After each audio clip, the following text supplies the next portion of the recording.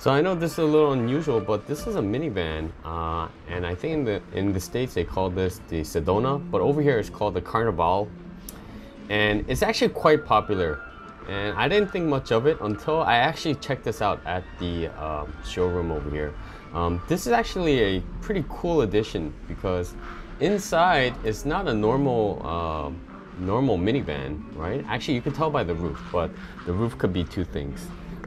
This is what's known as the Hi-Limousine version of the Sedona in Korea, and a lot of celebrities basically use this as their transport. They have their own little driver, or they call them managers over here.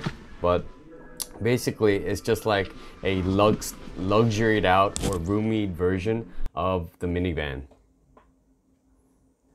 Inside, it wasn't lit up, but they have 4 captain seats in the back. Really nice, very comfortable, and really plenty of room. They got curtains on there because if you see, I don't know, like Korean TV shows or celebrity shows, they're actually sleeping, and they actually sleep often.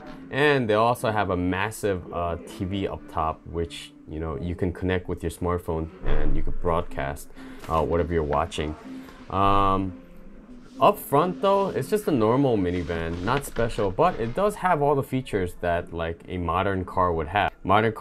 Especially since this car is reaching like 50 grand, right, for a minivan.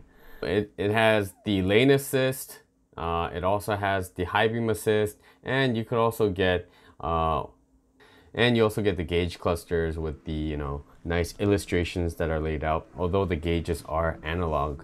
For now, I heard they're gonna update this with a massive widescreen soon.